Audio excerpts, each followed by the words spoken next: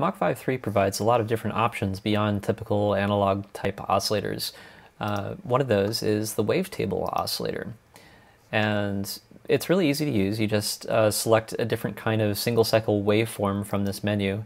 And unfortunately, these are going to go off screen, so you'll have to forgive me for that. And let's check, I like this VZ noise one. It has a lot of high frequency content to it. Those of you who are familiar with MX4 may recognize the symmetry control.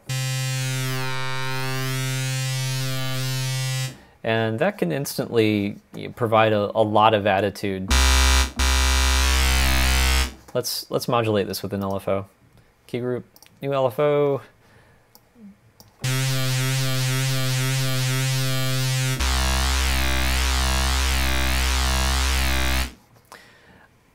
One of the nice things to do with modulated symmetry is to use a sample and hold waveform. So let's choose that and sync that. I click this little metronome option, and now the frequency is expressed in terms of metrical units. So we're going to set this to eighth notes, why not?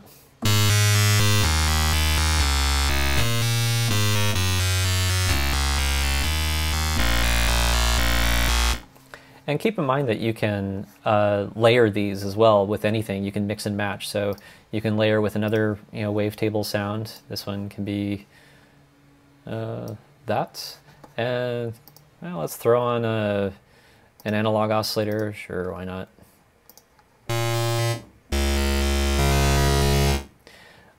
Let's disable these other oscillators and talk about Unison Spread. Like if your goal was to kind of have detuned wavetables, you don't actually have to layer a whole bunch of them. You just change the unison. So here we're back to our original wavetable.